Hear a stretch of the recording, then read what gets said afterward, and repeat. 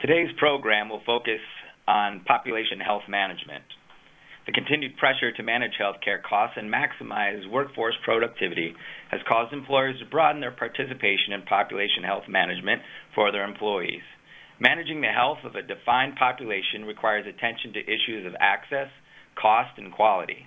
In addition to traditional work injury prevention and management programs, employers are expanding the services offered to employees to include health promotion, health behavior change, primary care, and other allied health services. Employers may contract with health plans, with nice healthcare providers, or with local health systems to design and offer health services that meet the needs of employees while achieving the goals of the employer. The program focuses on the understanding the needs of employers in managing workforce health and discusses how healthcare organizations can partner with and support employers in population health management. Topics to touch on in today's presentation are as followed. We will address current and future needs of employers related to managing their workforce's health and wellness. We'll touch base on healthcare organizations and how they can assist in meeting employer goals for expanding the access, improving quality, and managing costs as related to the workforce health. Successes and lessons learned from the field of industry medicine, occupational health, and population health management. How workforce health can be measured, monitored, and evaluated. And lastly, discuss the correlations and differences between population health management, value-based benefit design, pay for performance, and accountable care from prospective employers. Today's first presenter, Julie Willems van Dijk, RN PhD, is Associate Scientist at the University of Wisconsin Population Health Institute. Julie is an Associate Scientist and a Deputy Director of the Robert Wood Johnson Foundation, funded County Health Rankings and Roadmaps program at the University of Wisconsin Population Health Institute. She has worked with numerous partners across the nation to use county health rankings and roadmap tools to take action to improve the health of communities. Her research interests focus in the area of quality of community health improvement planning processes.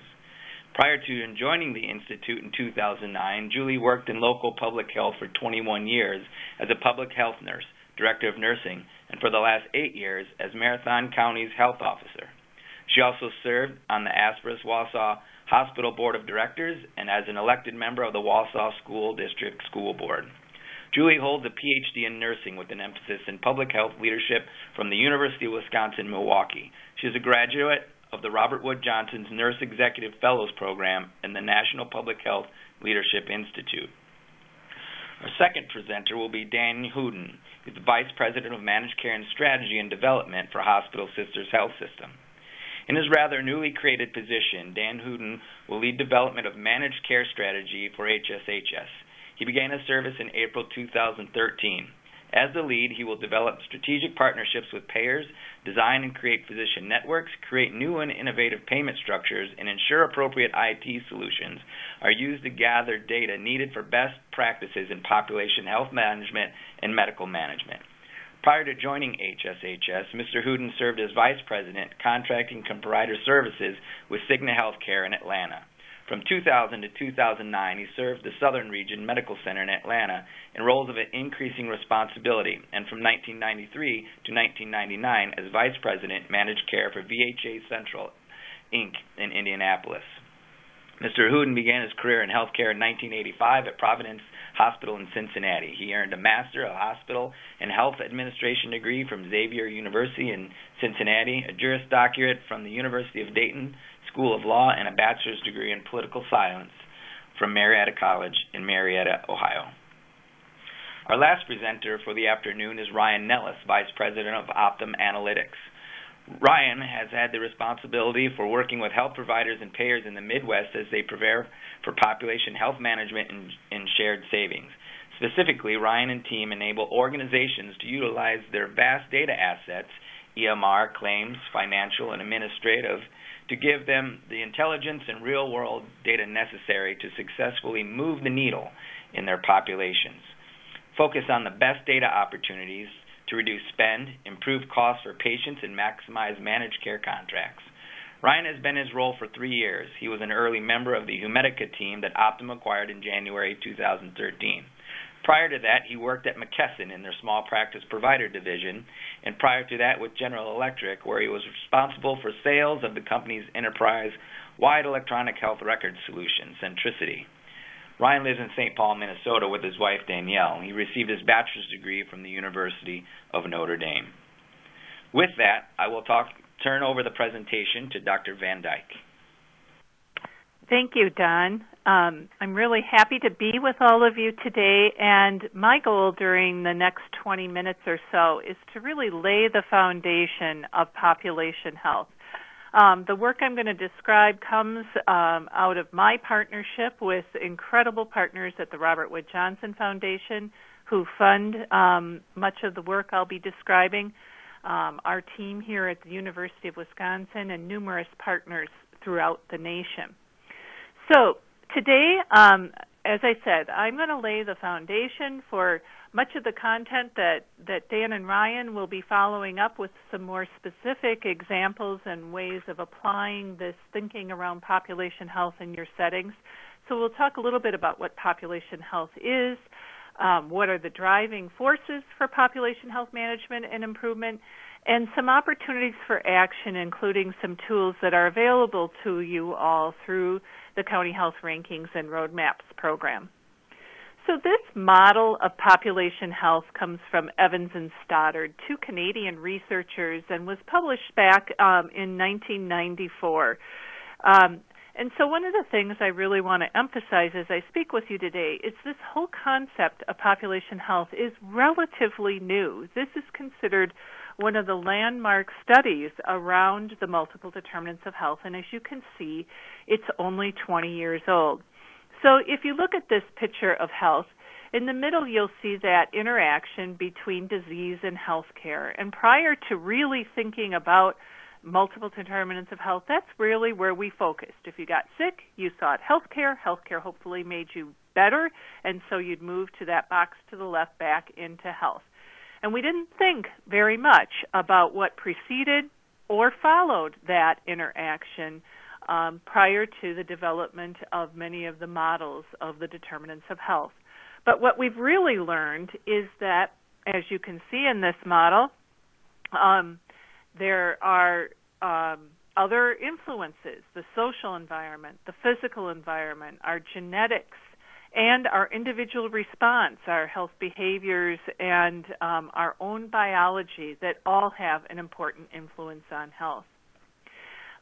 About 10 years ago, my colleague here at the University of Wisconsin, Dr. David Kindig, did some work with Greg Stoddard of the Canadian team and really simplified the model in many ways to really think about, therefore, if all of those different things are influencing health, we need to think about programs and policies that influence those health factors that ultimately decide how long and how well we live. And really started us in the U.S. thinking about how do we focus on the health of groups or individuals. And a little bit later, colleagues here at the University of Wisconsin flushed that initial thinking of Drs. Kindig and Stoddard into what is now known as the County Health Rankings model. And I think as you look at this picture of health here, you can see, again, it's the responsibility of each of us in the community, not just public health and health care partners, but partners that influence each of those four key areas that you see in the blue boxes.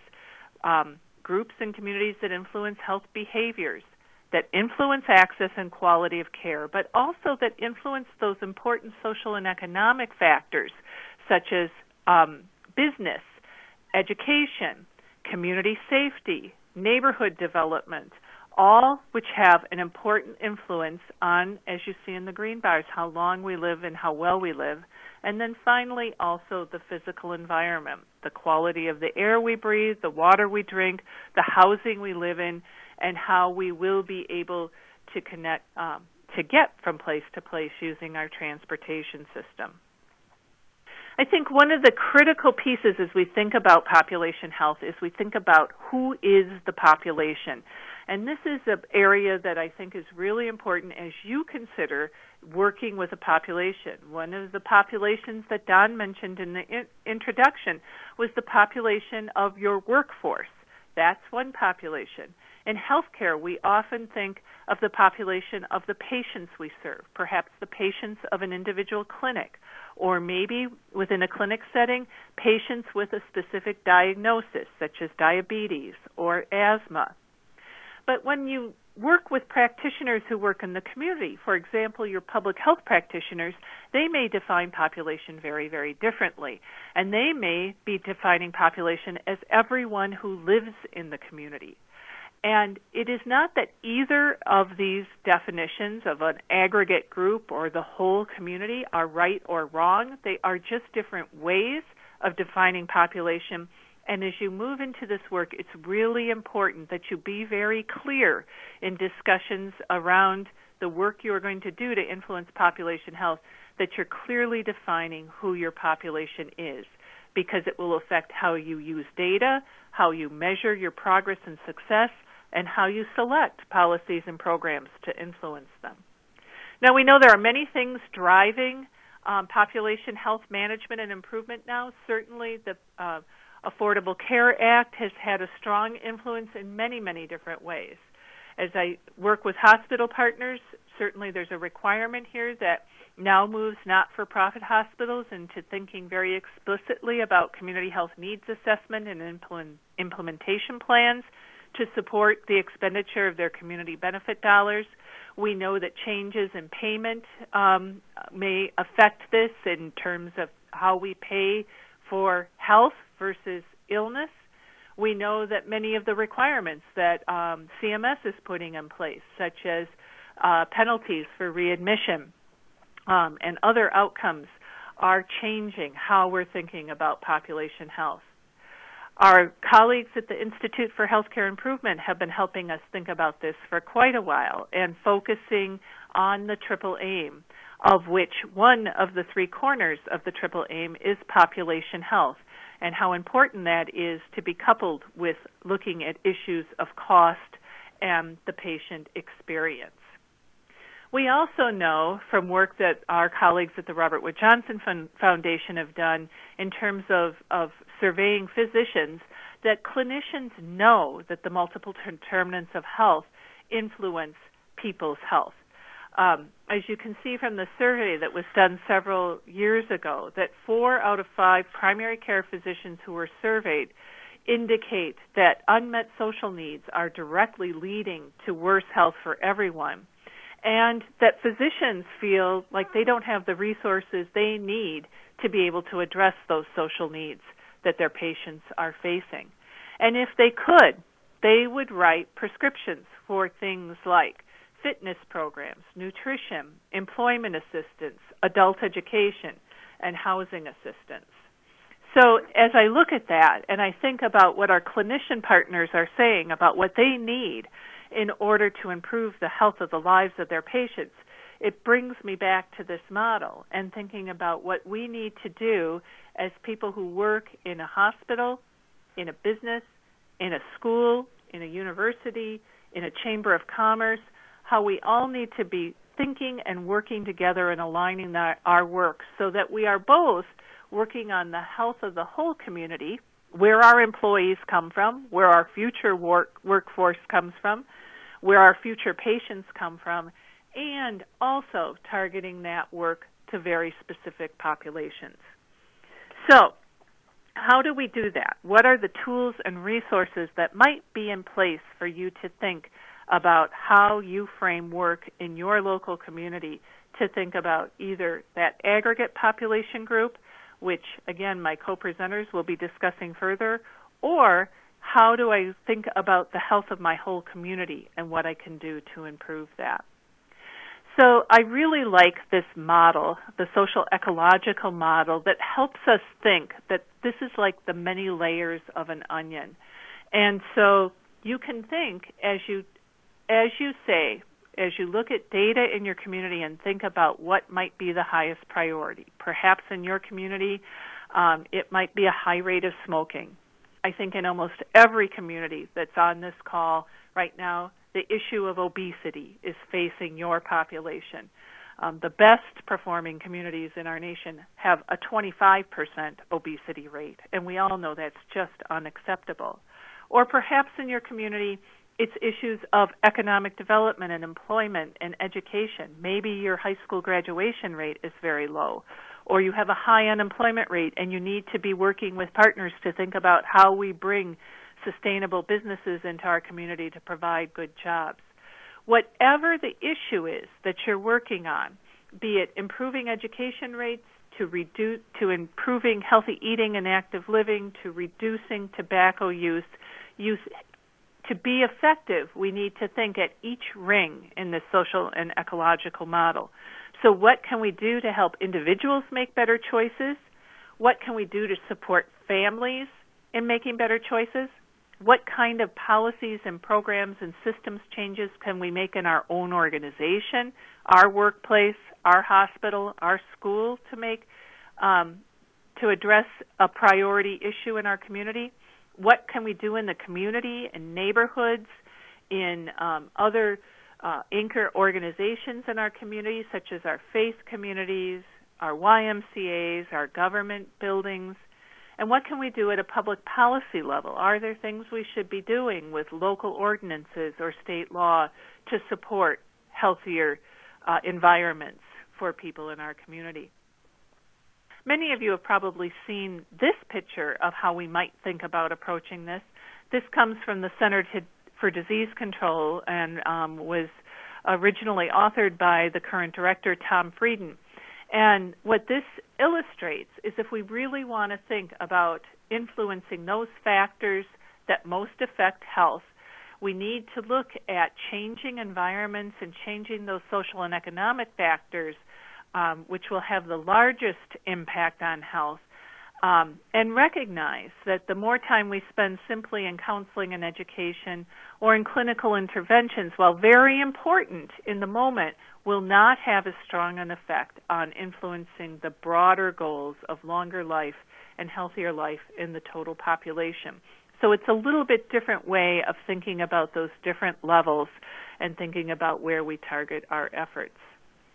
So, as we think about that model of health, here is a common theory of change cycle that in the middle you can see, again, all of those critical sectors who need to work together with our community members to first assess the needs and resources in your community, pick priorities to focus on what's important, choose effective policies and programs, implement or act on those policies and programs that you've selected, and then continuously evaluate your action to make sure you're making progress.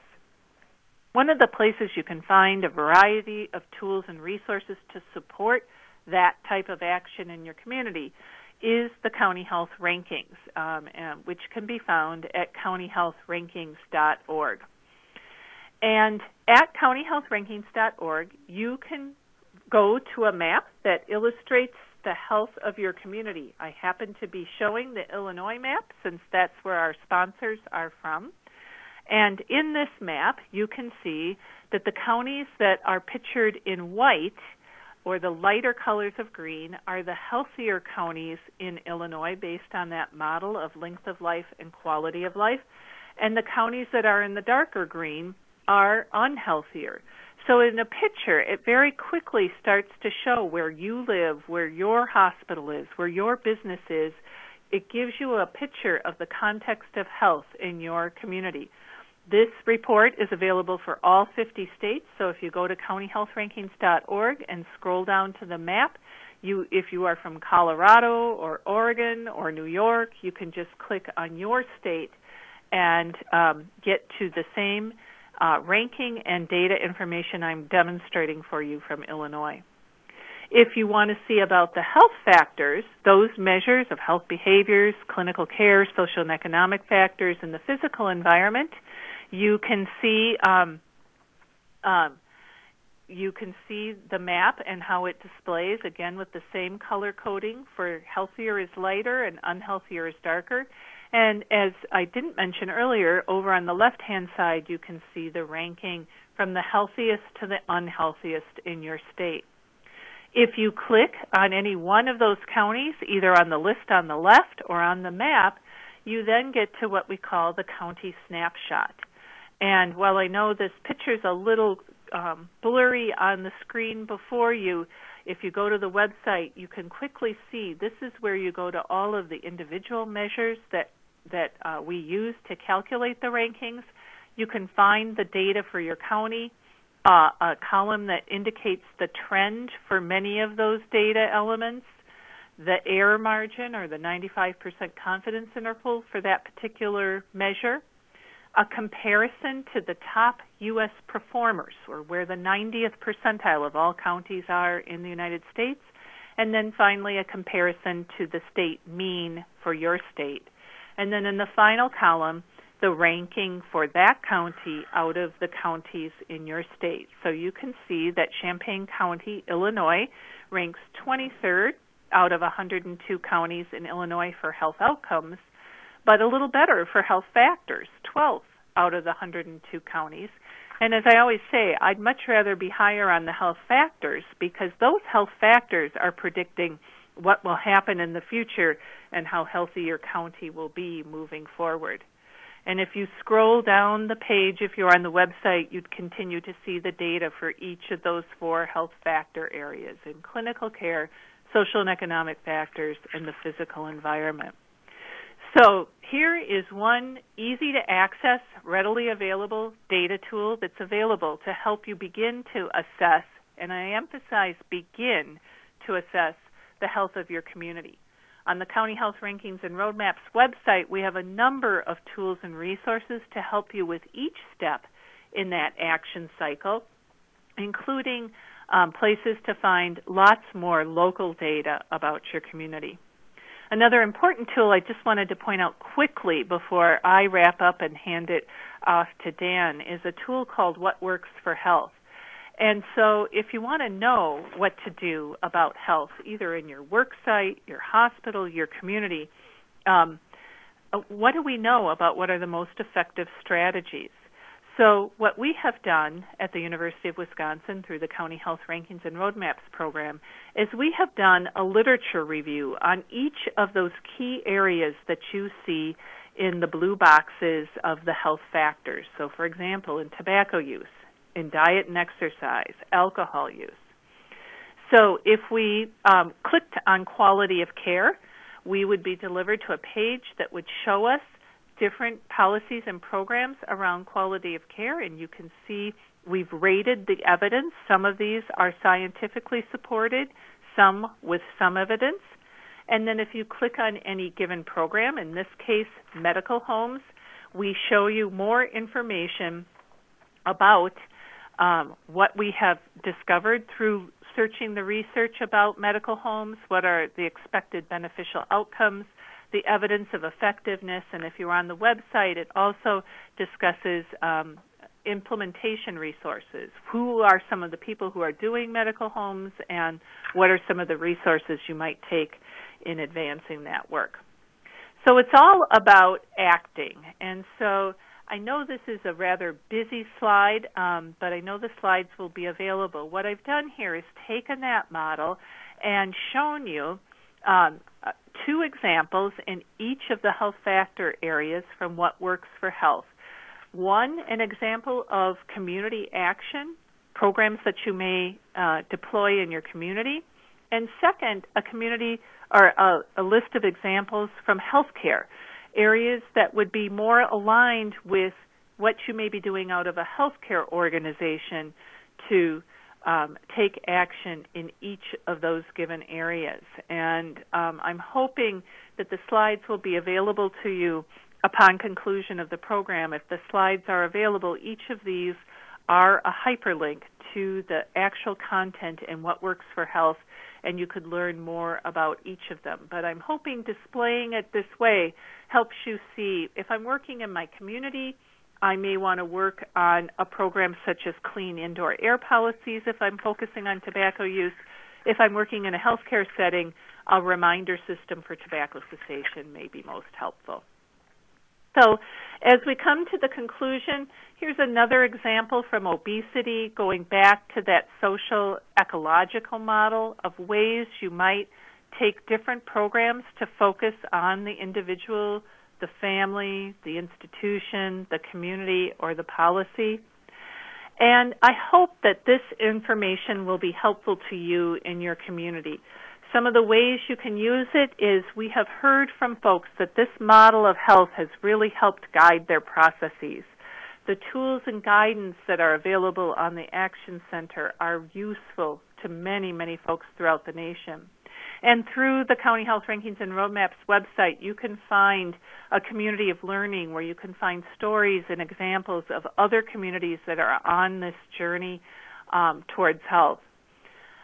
In closing, here's one way that a healthcare system, Health Partners out of Minnesota, used this model. They took each of the 4 health factor areas and they thought about what areas were central to their mission. So, for example, they're a healthcare system. All of the areas in healthcare are central to their mission, and they have high control. In health behaviors, you see it's central to their mission, but they share capabilities and control with others. And in social and economic factors and environmental factors, that's aligned with their mission, but they have limited capability and control. So they know that they must partner with other entities in order to focus on those areas. And so they took those 2 areas, they flushed out each of the areas in the model more, they thought about where they were working on things and thought about where they were targeting some of their charitable giving and resources around initiatives in the community to drive those efforts. So I know that was a quick example, but I thought it was helpful to see from another healthcare system how you might take this view of population health and start to think about how the work you do, both within your organization and investments in your community, can help support community health. So I know we'll have further time for questions at the conclusion of all 3 presentations, but that wraps up my remarks, and at this point in time, I will turn it over to Dan. Thank you, Julie, and I'm going to go ahead and talk about the market and why we need to be making some of these changes, as well as some responses, and then what we as providers can do.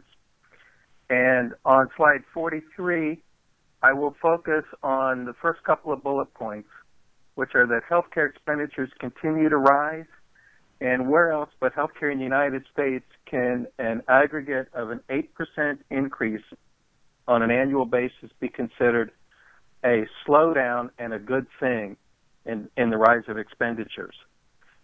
And that's one of the articles that I was just reading a few days ago about the expected increases on the exchange under ACA for 2015.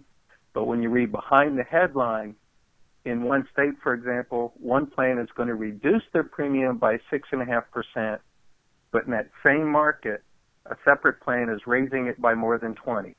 So we're starting to see some wild fluctuations, and everybody is getting squeezed in this environment.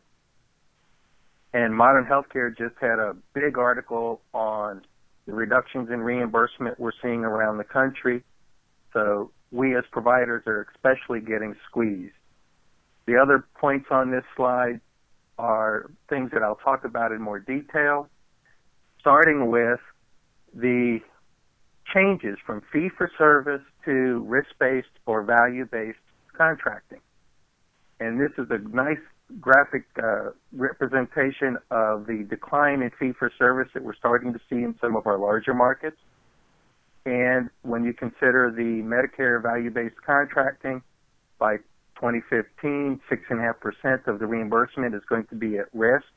You either make the grade and keep it, or you don't make the quality grades and you lose based upon the measures you don't meet, up to 6.5% of the Medicare reimbursement. I expect Medicaid to follow in some areas where they don't go to managed Medicaid, that same pattern, and the commercial plans as well. When you look at what's going on in terms of volumes, This is some information from the greater Chicago area, Cook County specifically, and then the entire Metroplex, about the reduction of volume overall, inpatient utilization. You can see when you start getting to 3% year over year, that's pretty significant in Cook County. At the same time, we're seeing volumes decrease and revenues go down. The insurance companies are having banner years. Some of that is pure health care. Some of it is consolidated basis. United has spread out its risk very nicely with other acquisitions. Cigna, a lot of their business now is overseas. And what's not listed here is that the Illinois Blue Cross Blue Shield Company, which operates in 5 states under its parent, has just been sued because it's still a co-op and its members want some of the billions they have in retained earnings. So while more than a third of the hospitals in Illinois today are in the red, the insurance companies are still doing okay. And as Julie pointed out, a large part of our problem is our obesity. And simply by eating healthier, exercising, and quitting the smoke, we could reduce a lot of the chronic conditions that eat up so much of our money today. So what are we doing to respond? I've already mentioned what CMS is doing and with their contracting on value and the penalties that they have. Commercial plans are also seeking reductions in the reimbursement. They're tightening their networks. We now see United, for example, is downsizing its physician network across the country, eliminating 8 to 10% of the physicians in a very systematic approach across the country, market by market. We're seeing shifts to tiered and narrow networks, especially in larger communities. And we're seeing an amalgamation of the providers into larger and larger systems which payers are contracting with. And the gap between the commercial and government reimbursement is narrowing. There are dozens of slides just like this one out there on the reimbursement alternatives that are going from fee-for-service on the left all the way to capitation on the right. Value-based purchasing and bundled payments, they sort of blend together, as do shared savings and global payments. You see mixtures of both in many of the arrangements that people are talking about across the country. There's some examples across the bottom of some details of how those work, withholds, bonuses under value-based contracting, episodic payments and bundled payments for under the bundled payments, and then per member per month care coordination fees under shared savings if you hit a agreed upon medical loss ratio. So you get a percent of the premium savings all the way to the capitation. Now, Avalier put this together and uses it across the country. And one of the things to take away, this is what Medicare is doing. And Medicare today is the leader in value-based payments, although their focus is on you earn your way to the total dollars that is under the fee-for-service reimbursement rather than bonuses or a percent of the premium. The commercial plans are beginning to follow some of Medicare's leads. They're looking for options to, or other ways to promote value-based payments. And so it's going to make this world very interesting over the next couple of years. I really like this slide. This was used in a presentation by Joseph Swedish, who's the CEO of WellPoint. In fact, he used it at Modern Healthcare's virtual conference in October last year. That's where I picked it up from. And one of the things that I took away from looking at this and listening to his remarks is that WellPoint is looking for large physician practices to work with. and you'll see a lot of this is built around physicians. And that is their focus. And when you look at this compared to the earlier slide that I was talking about, you'll see that this moves from bundled payments very quickly to global payments without a shared savings component. I thought that that was interesting in the way they put it together. So the responses. To me, the two basic strategies. You can align with what the payers are offering, or we can put together models that we think meet the needs of the community better, as some of what Julie was showing you earlier, from some of the specific examples of how one system looked at their mission and how the things they needed to do align with the mission, and they started taking donations and aligning it that way. We can sell alternative models to the payers. Today's open environment, I think, is a case of if you build it, you can sell it. But everybody's looking for the answer, and nobody knows exactly what it will be.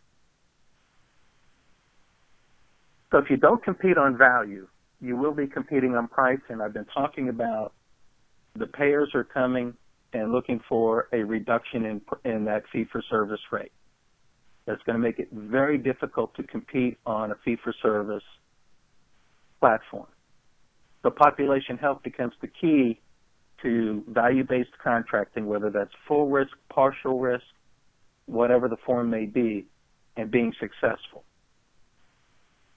And not all the payers are going to look to us to manage risk, because if they do, they become an administrative company, and having just left Cigna, while at Cigna we build ourselves as a health services company, not an insurance company. A fine distinction, but Cigna had already seen that writing and had moved heavily into administrative services only, catering to the self-insured market, where the risk was held not by Cigna, but by the employer. I think other companies who are taking risks today are looking at how to download some of that risk in a volatile market.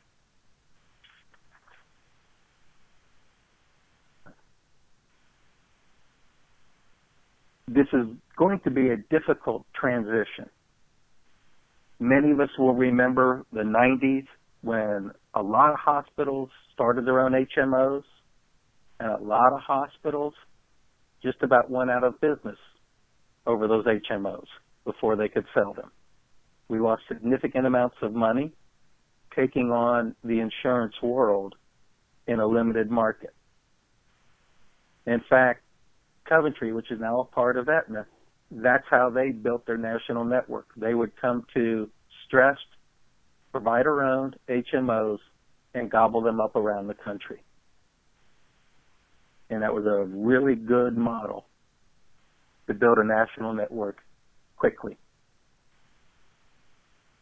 So provider networks, whether HMOs, narrow networks, or shared risk relationships, are seen as are providing more market share. They're a volume-generating tool for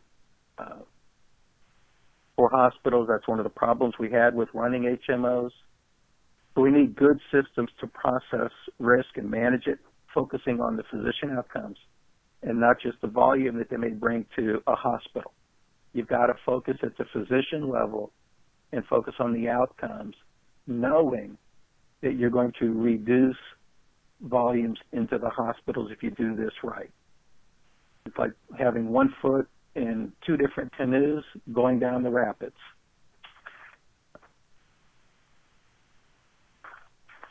So one of the things that we've seen under the triple aim is reduce cost, improve quality, improve patient satisfaction.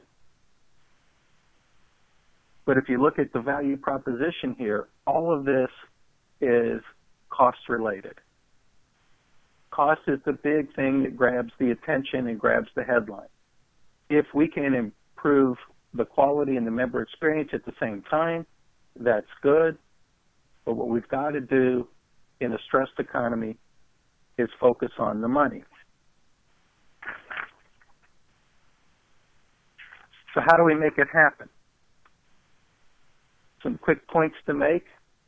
We've got to understand, what is the population? Who is it? Is it a small defined population, such as what we have in a contract with an insurance company or we have in Medicare? Or is it everybody in the community? What are you building? Stratification. How do we look at them on the risk compendium, on the continuum? Are they high-risk chronic illnesses? That's one intervention. Are they overweight or obese but haven't been seeking a lot of health care yet, but they're also a smoker, which means they will be seeking health care services shortly? And how do we do an intervention now to squeeze the pipeline of new patients? Because if we just get better at treating the chronically ill and the sick and don't close the pipeline, we'll have a one-time savings as opposed to something that we can generate long-term. So the IT guys love this slide because a lot of what we have to have is built around information technology. I think Ryan will be able to talk to this a lot better than I can, and any IT person that you want to talk to can explain this very well. But this gives you a really good view of optimizing IT and what needs to happen. Accountable care. There are lots of models like this out there. And the part that I try to focus on is that at-risk population.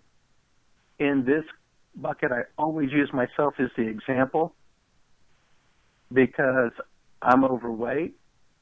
I'm not as overweight as I was a year ago. I'm down 18 pounds, and I've kept that off for most of this year. And I can see where I'll no longer be clinically obese and just back into the overweight. And hopefully by the end of the year, we'll come to that point as well. So I've started to take into account the changes that need to happen in lifestyle so that I don't fall into that acute episodic or worse, the chronically ill. For the chronically ill, there are some great intensive medical home programs that are being put together that focus just on those and are doing some wonderful things. For the catastrophic, you treat them in the acute setting that we've been doing for decades now and are excellent at, a world leader. And under the ACO model or the patient-centered medical homes or any of those other compendiums of how to look at population health, we can start to address the first 3 to 4 boxes and move everybody slightly to the left. And it only takes a very minimal shift to see huge savings in meeting the triple aim. And when you start to move people to the left, you'll find the quality of the service is better and the patient satisfaction is better, thus meeting the entire triple aim. With this, I wanted to give Ryan enough time to be able to go through his presentation. So Ryan, I'll turn it over to you now. All right. Thanks, Dan. So as mentioned, I'm Ryan Nellis. I am a vice president with Optum. Prior to that, I was with a company called Humanica that Optum acquired. And I think we've seen several slides like this, and I know Dan mentioned it with his canoe example. And I think, a lot of providers are feeling this way. And if you think about sort of the purpose of this presentation today to talk a little bit about what providers are doing with employers, I think some of the questions I thought you guys might have are, what are some real-world tools providers are using to help employers and specifically focus on employer populations? What are some of the challenges that they face, particularly from a data perspective? If you get past some of the data challenges, what are some of the reporting analytics risk stratification that folks are using? And it wouldn't be quite a population health discussion in this day and age without some talk about predictive modeling. So I think these are some of the questions I plan on going through. And I think just before I start, I think, when you think about an employee or an employer working with a health system, I think Dan touched on this a little bit. A lot of folks are starting to work with large employers in their locales to focus with an employer on how do we lower the spend of the cost of the employee population. And a lot of what they do with those employees from a health system perspective is very similar to how they treat other patients in other health plans or contracts and things. So some of this discussion is going to be a little more global around population management, but some of the real-world examples I'm going to show you are focused on an employer population. So let's start with the fun stuff. Big data, right? Everybody talks about it. And before we sort of jump in there, I think a lot of folks would realize or think about that we're in the sort of golden age of predictive analytics. This is an example from Nate Silver on his using of large, massive amounts of polling data to predict the last election. There's other examples of this in healthcare prediction. I think the last hurricane that was hit was predicted within a several-mile radius of where it actually hit. So lots of examples around the country. And I think when you think about healthcare, we've got a lot of data.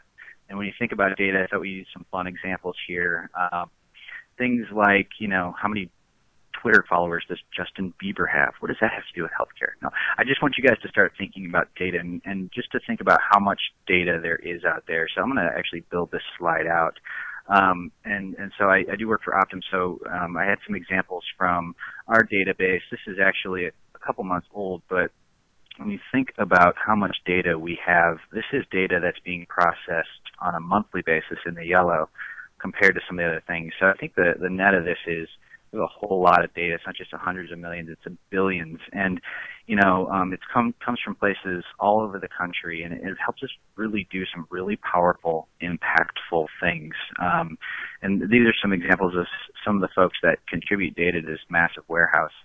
And I think before we sort of jump into all this data, thinking about the challenges of that data is really important. And when you think about managing the health in a certain population or a narrow population, like a local employer's employees, it's important to think about why having the right data is so important. And this is just one example that looks at data and data sources particularly. So we looked in our database, and there's actually about 22% of diabetics undiagnosed. And when we studied the comparative effects of certain things on the undiagnosed diabetic population versus the diagnosed or coded diabetic population, we found that smaller 20% of undiagnosed diabetics were actually consuming the majority of quote-unquote bad resource consumption versus good resource consumption. They had much more hospital visits, length of stays, and ED visits compared to their sort of coded peers, and a lower amount of, quote, good utilization in terms of proactive ambulatory care and ambulatory resource utilization. And when we talked to folks about why they thought this might be the case, it was because a lot of folks realized that if a patient or an employee doesn't have a code, they tend to not be outreached to, and they tend to not be put in sort of care programs and reached out to. And so there's lots of other corollary things, but I think the point of this slide is to show that,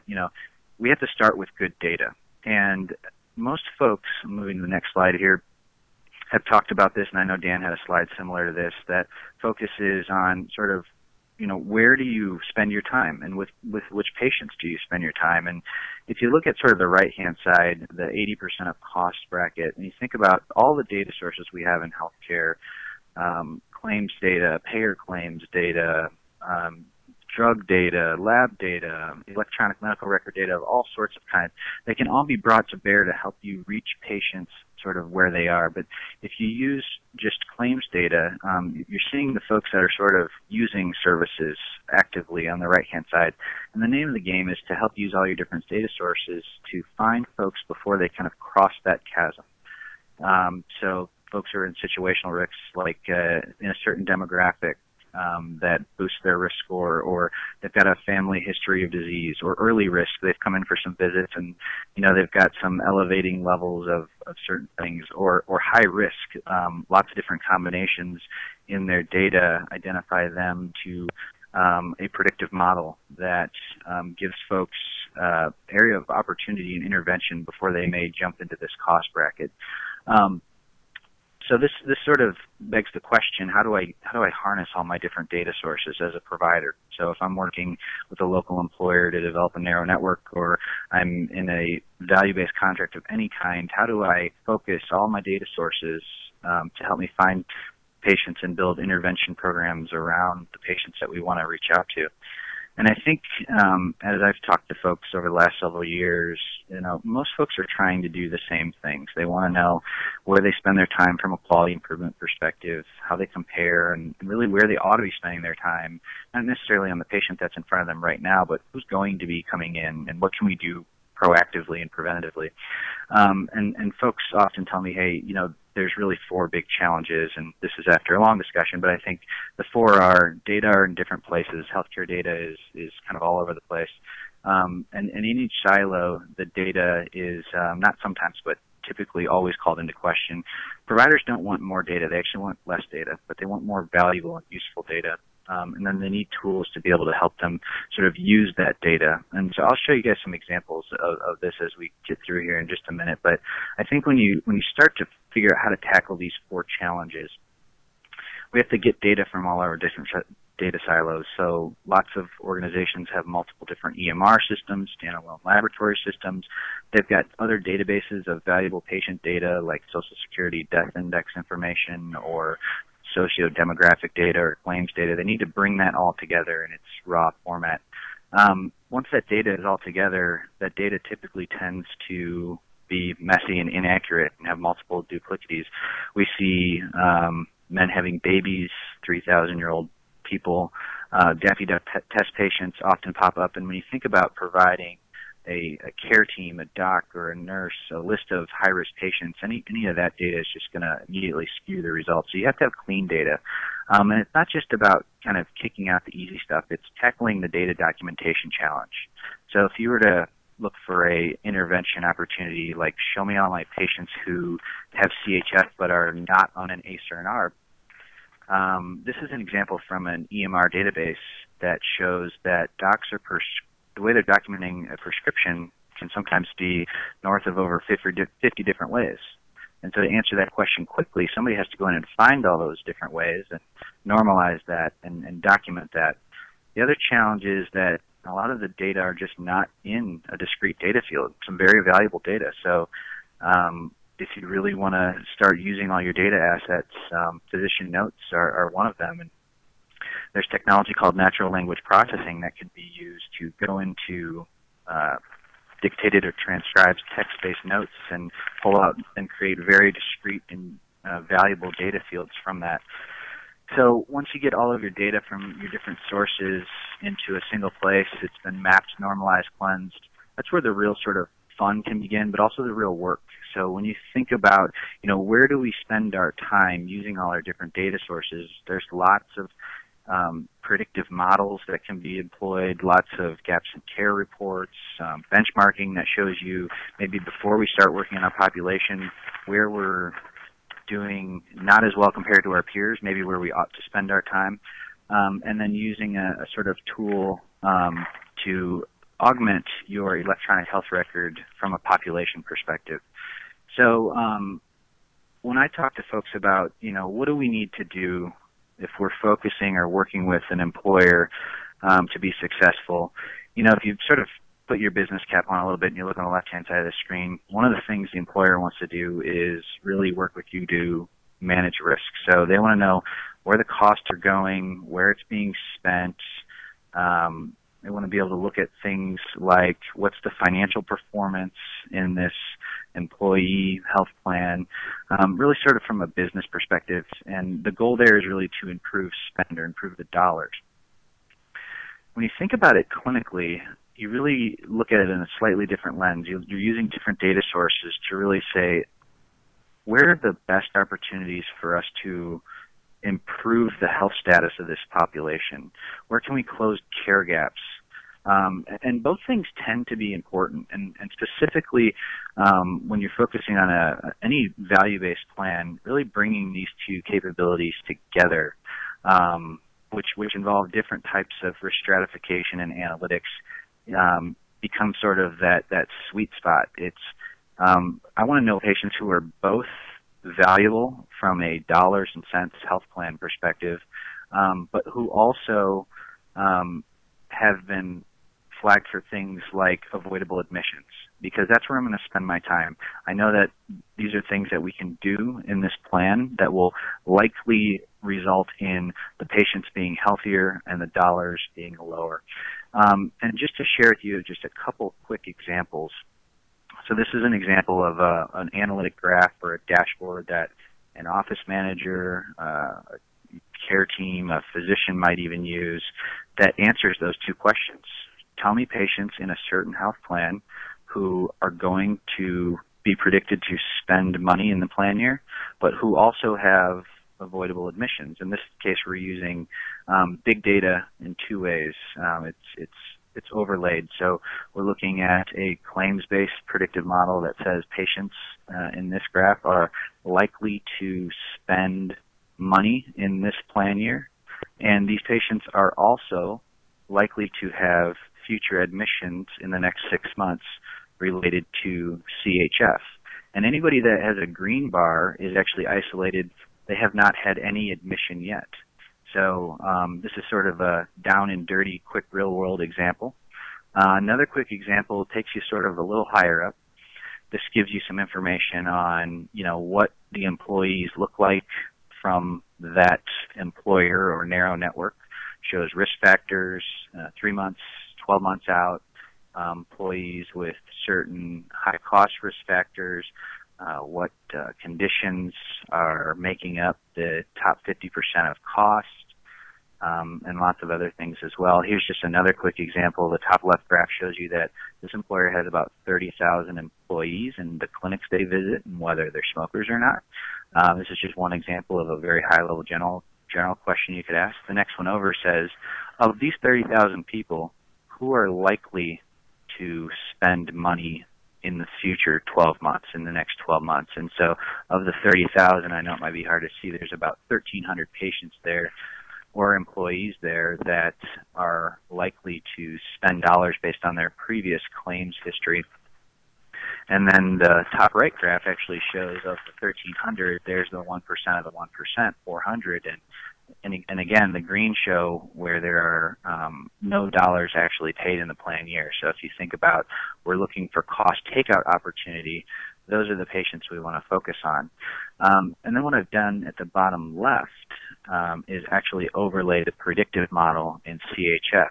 So if you think about the cost takeout opportunity in that top right graph, the 1% of the 1%, you don't necessarily know where that spend is going to occur unless you overlay some other models that look at other data. So we found that of the 400 some patients, about half of them actually have indication of future CHF admissions, and some of them are index admissions.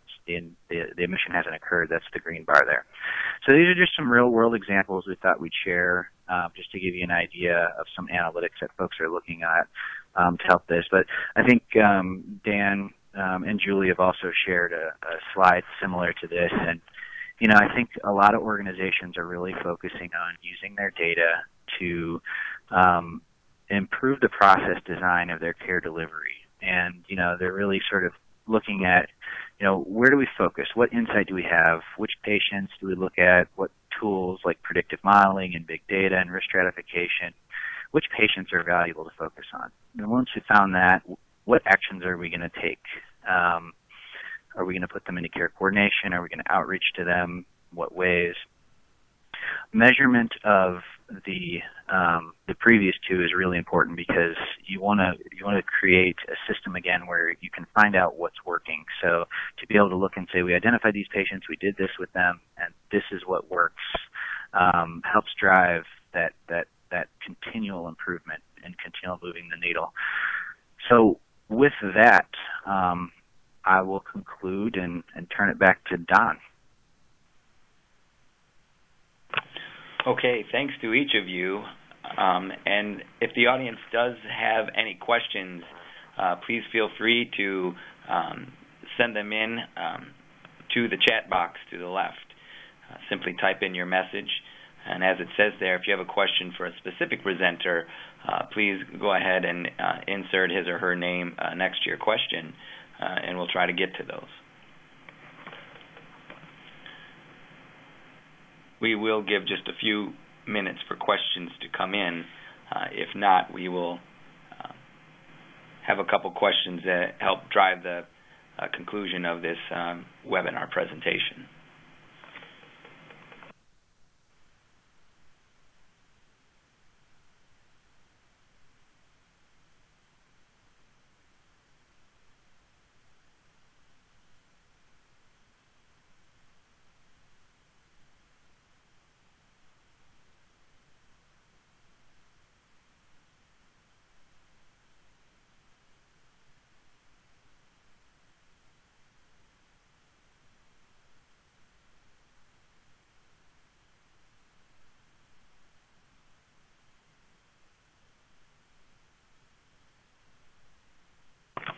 I think what we'll go ahead and do is go ahead and open up a couple of these questions. Julie, Dan, or Ryan, if one of you wants to jump in, that would be greatly appreciated. But let's look at the first bullet point here and kind of just how can employers aid in providing access to health information to help decrease healthcare expenditures?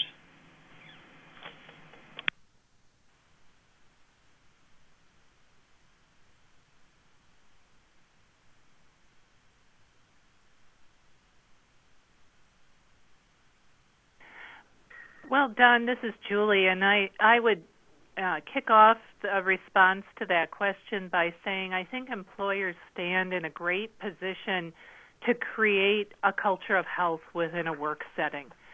So, many employers do some kind of health risk assessment.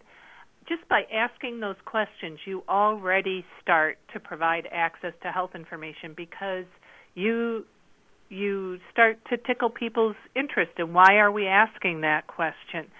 I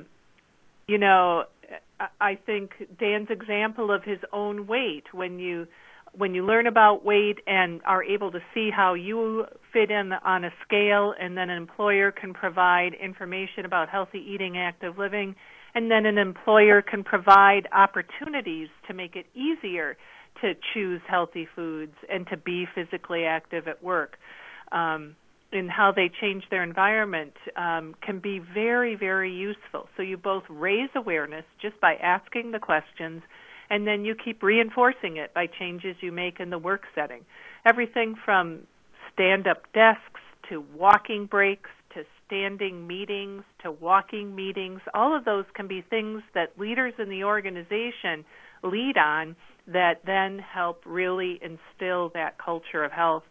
I was recently at an employer who has their own cafeteria, and they were doing several things in the cafeteria to help both provide health information and change the culture.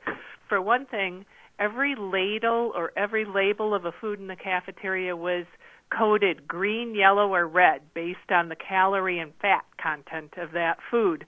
And believe me, when you were at the salad bar and there was a red ladle for your salad dressing or a green ladle, you were a lot more inclined to pick the green ladle. Another thing they were doing in that cafeteria was they were charging prices differently. So the salad bar was much less expensive than if you went to the grill and got a cheeseburger and French fries. And so that's called competitive food pricing, where you price the healthier food lower and the unhealthier food higher. So just a few examples of ways I think employers can be part of creating a culture of health by providing information and changes in the environment for their employees. Don, it's Dan, and I'll answer the first two questions together, given the experiences that I've had both in Illinois and when I was with Cigna in Atlanta. And that is, employers can begin to change their benefit design. They can also somewhat get into the provider business. If you're large enough, you can sponsor an on-site clinic and build your benefit designs to drive your employees and their beneficiaries into the clinic. If you're not as large, you can go into a shared clinic model. The other thing that you can do is working with health systems as a self-insured employer, have whoever is handling your claims payment, whether that's an insurance company or a third-party administrator, provide the health information based on the claims to the local health system so that they have much better access to good information than they would normally have, because now they can see the pharmaceuticals that were prescriptions that were filled and not just ordered by the physician that the doctors can get out of the medical record. So they can start to close gaps in care, because they may be writing the appropriate prescriptions, but if they're not filled, they don't do any good. They can start to see healthcare services rendered outside their own system so that they can reach out to their patients and redirect them back into the system to help better manage the population health. We're starting to see some really innovative things going on. You may have read in Seattle that Boeing has started to contract directly with health systems for both quality purposes as well as cost. And that one's made the national news, but those endeavors by large employers are starting to happen across the country. And we're starting to see more and more of that. It did start out little a few years ago when select companies would contract with nationally renowned centers for certain services, mostly cardiac related. So changing your benefit designs to reward those who have a healthier lifestyle, whose weight's appropriate, and if your weight's not appropriate, providing incentives to lose weight as well as the appropriate coaching, and making it mandatory that you take that if you have, for example, the types of benefit designs where this is appropriate to help people to utilize those services and to steer patients, their employees, and their dependents to those healthcare providers where the quality outcomes are the best and the costs as a result seem to be better under control. A couple of examples there. Hey, this is Ryan. I'll just add at a high level, I think we're starting to see it. Dan mentioned a couple examples where employers and health systems are working more together, but I think opening up communication between employers and their providers in town will illuminate a whole host of opportunities. I think when you look at what everybody's trying to do, and an employer wants healthier employees for all the right reasons, and health systems want to make patients healthier, and they want more patients as well. And when you think about just those two basic things, the opportunities for employers and providers to team up in a joint mission is just wide open, and there's lots of things going on. So I just think communicating more is a big thing. Thank you each for your response. Taken something from each of them. I do agree with whether it's education or incentives or communication, and kind of the employer and the healthcare organization working as a team to keep the population healthy. But what kind of things, looking at that third bullet point, can organizations or healthcare organizations do to help the employer hold the employee accountable for competencies around their own health? It's Dan. I'll start with this one, and I think it's not just healthcare organizations, but payers. If you work in a combination, we're looking at the benefit design and providing the services to assist people to change unhealthy behaviors, to lose weight, to stop smoking, to get more exercise, to eat right, even if they don't lose the weight. Eating healthier does help. And healthcare organizations have a lot of that expertise. We don't get it out there. We don't do a lot of outreach. We wait for the patient to come to us and try and do it at an individual level. That's been the history and tradition, and we've not developed the programs yet to reach out into the community at the employer level and to provide some of those services to the employer to make them readily available. We've defaulted to the insurance companies who also have their own versions of these services, but we've never tried to coordinate their utilization and to provide them in a face-to-face setting versus telephonically or over the internet, which is how the insurance companies end up doing it just because of the sheer size of the endeavor for them. We're the local entity and the local provider, so we can provide a lot of services face-to-face, but it's coordinating that with the payer so that we can afford to provide those services which are not traditionally reimbursed type services. And I'll stop there for the others to comment.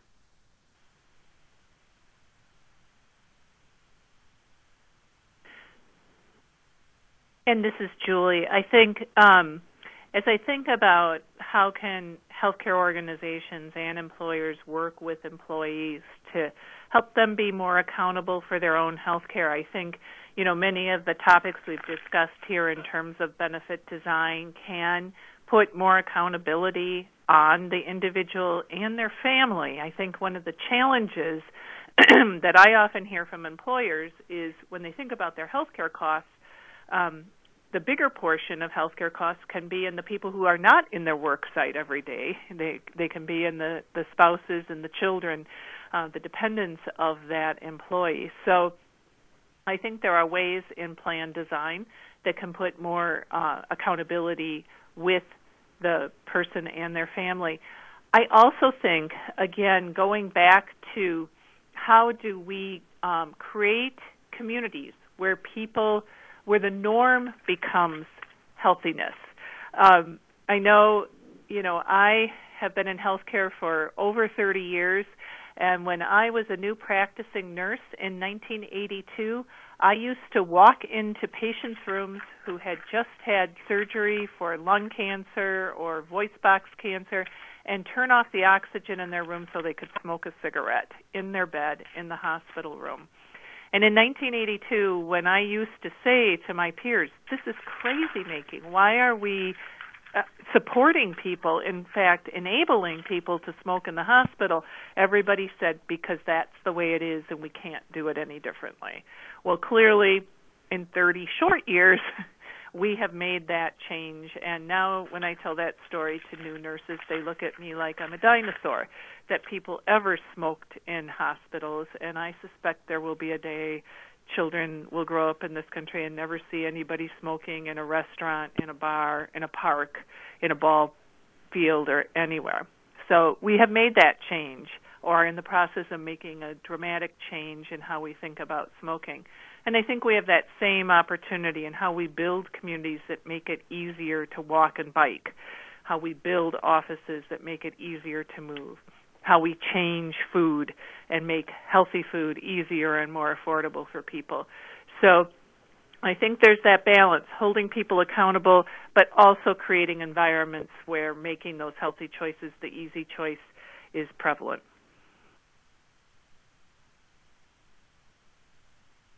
Yeah, I'll add that healthcare organizations, hospitals, providers, even healthcare IT companies, we're all employers, and we all do things to our own employees that promote wellness, and there's lots of strategies and tools and technologies, and a lot of the healthcare systems in the country have their own wellness and benefits departments, and thinking about working with other employers, part of that conversation has to be, what have we done internally that's worked, and how can we have conversations with local employers that are mutually beneficial in our both best interests, to share some of the real world wins, technologies we've used, and then lastly, what are some of the things that we can each bring to the table that can help each other?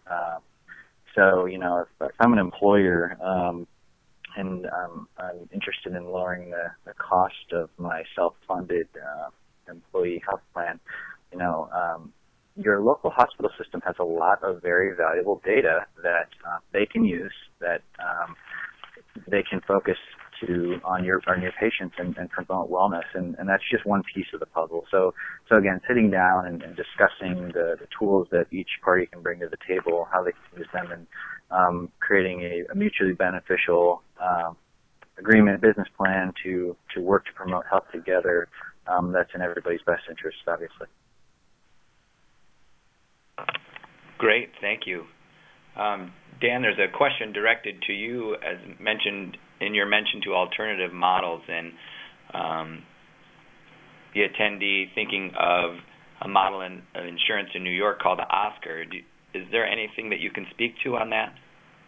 I'm not familiar with Oscar, but I've actually hit the hyperlink to see if I can check it out. Unfortunately, it's not letting me go there. Oh well. I tried. No, thank you.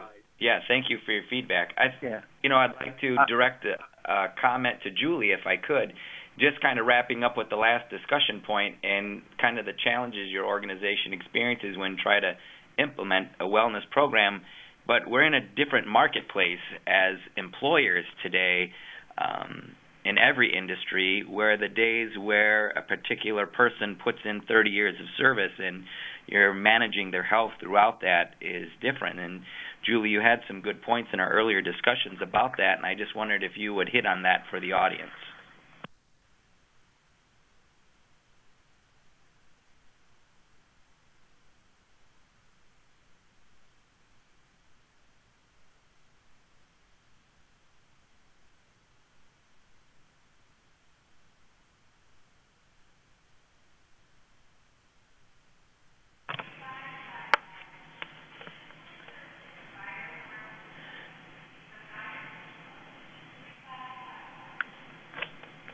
It does seem like we have lost Julie in her ability to respond. Oh, sorry, Don. You didn't lose okay. me. I was just muted.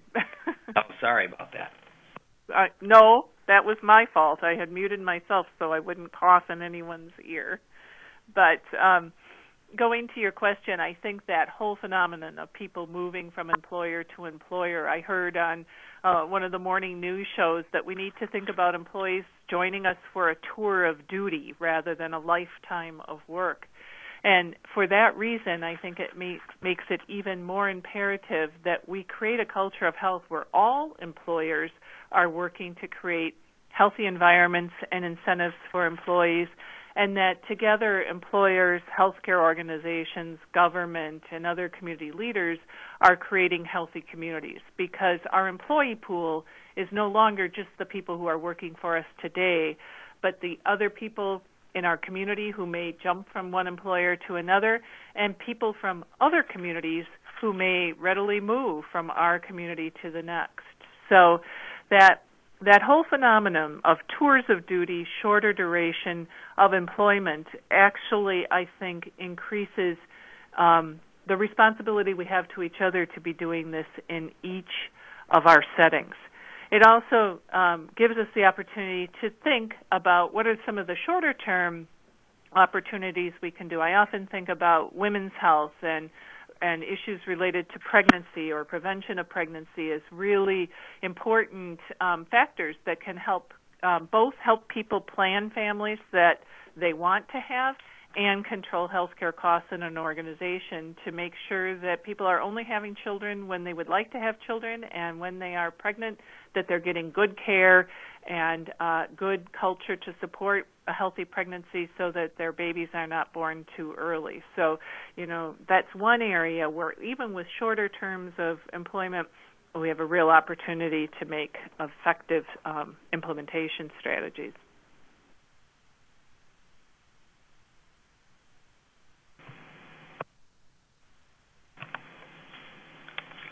Well, thank you very much for your feedback. We'll stay on the line for one more minute just in case there are any remaining questions before we go ahead and conclude the webinar for today.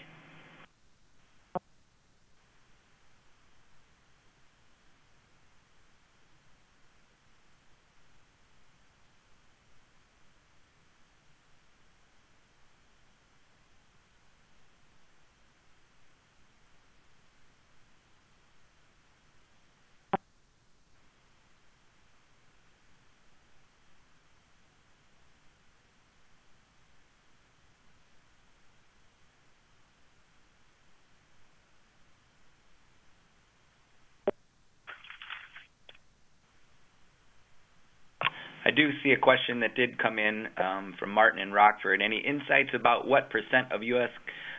Community have community health care partnership, such as the one in Cincinnati?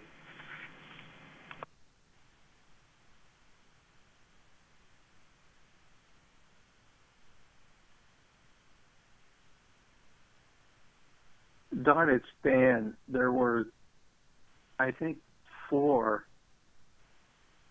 Medicare demonstration projects that I think is what they're referring to, built, and I am familiar with the one in Cincinnati that happens to be my hometown, but I don't recall where the others are. Like I went over to Bethesda to look at it, who was one of the authors of that program.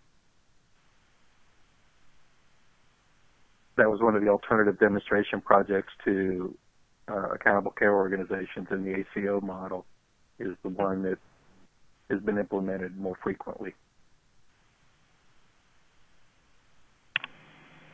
Well, thank you for your feedback, Dan. I think we'll use this time to go ahead and conclude the webinar for today. So thanks to Julie and Dan and Ryan for their time. On behalf of the Central Illinois chapter of the American College of Healthcare Executives, I'd like to thank everybody for joining us this afternoon. We will work to get slides out to all attendees, as well as a YouTube link to today's presentation. But once again, thanks to everyone for attending, and please enjoy